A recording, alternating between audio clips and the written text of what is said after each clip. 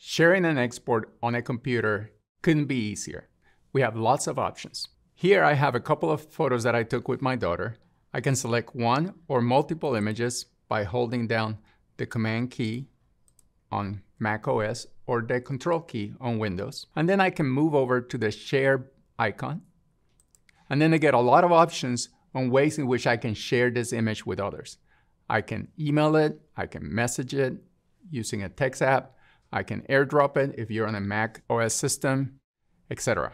In this case, I want to text these photos to my daughter. So I'm going to select Messages. And Mylio Photos is going to give me the option of setting the file type and the resolution at which this image is going to be set. By default, Mylio Photos is going to give me the option to SafeShare. That means that no metadata is going to be included with this photo. That's very important because it protects your information. So if you're posting photos to social media or sending them to, in this case, not my daughter, but a third party, no information about the location or the people that were tagging that photo are going to be included with that image.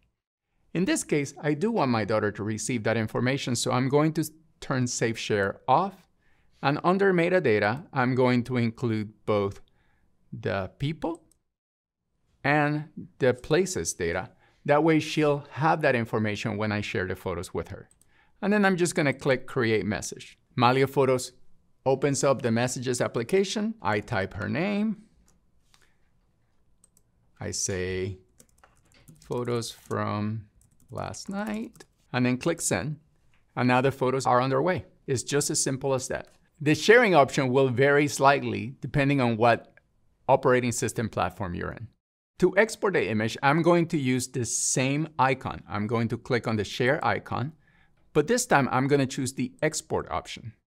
And Mylio once again gives me the options regarding file type, size, etc. I'm going to keep SafeShare on, and I'm going to turn Watermark on and apply a watermark so that the image that I'm exporting has my name watermarked on it. And then I'm going to click the Export button. Mylio simply asks me for where to put this image and to name the file. And I click Save.